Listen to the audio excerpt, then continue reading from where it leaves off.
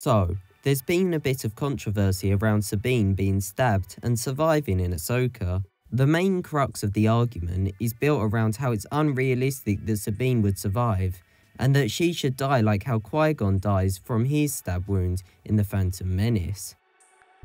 Hello and welcome back to Vault Holocron, where today I will answer, is Sabine's survival realistic?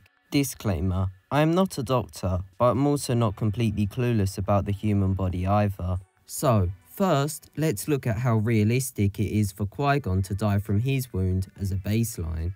Medicine seems to be very advanced in Star Wars, so I will give what I deem to be reasonable consideration.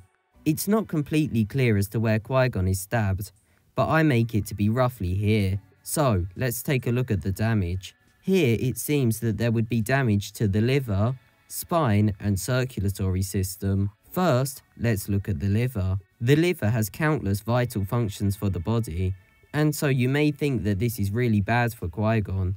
However, this damage is not causing him any immediate problems. First of all, he still has a lot of his liver left, and so has a lot of residual function. And secondly, many of his worst symptoms would take a while to appear. Adding to this, removing part of the liver is an operation done in hospitals already, which makes me confident in his survival. So yeah, I would say that Qui Gon is good to make a recovery so far.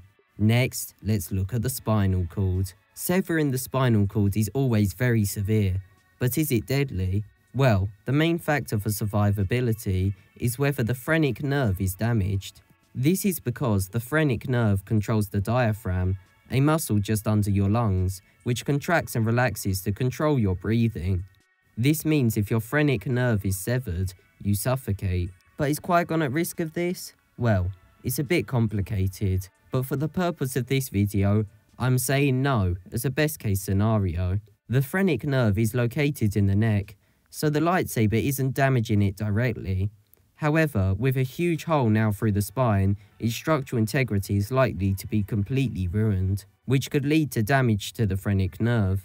Anyway, assuming the phrenic nerve is okay, the only obstacle between Qui Gon and his shot at survival is the circulatory system, that being his blood vessels. This question is very difficult to answer, but I will try my best. It seems that these two blood vessels here are being severed. There's a lot of words on here, but all you need to know is that this big red one here is the descending aorta, and this big blue one here is the inferior vena cava. Plenty of other vessels are going to be damaged, but these two are the most significant. The inferior vena cava is a vein, and its function is to carry all of the blood from the lower half of the body to the heart so that it can be transported into the lungs to pick up oxygen. The descending aorta transports oxygenated blood from the heart to the lower half of the body. Now, the circulatory system works essentially like circuits, and these circuits must run at all times for humans to live. This is because it constantly takes waste, such as carbon dioxide, away from parts of the body and gives useful stuff in return, such as oxygen. Completely severing the descending aorta would usually be certain death, because you need the organs it's supplying blood to, such as the digestive system and the kidneys. However, if Vader can live in a suit, I'm assuming that a hospital could replace those organs. So, all that matters now is if the rest of his circulatory system functions well enough, as the main concerns for his immediate survival is his heart and brain. This is a problem I very much doubt happens in real life, so it's way too complicated for me to say what would happen. But here's my guess of the best case scenario to give Qui Gon the highest odds of survival. The descending aorta here is completely severed, but cauterized. This means that the blood doesn't leak, as seen in the movie.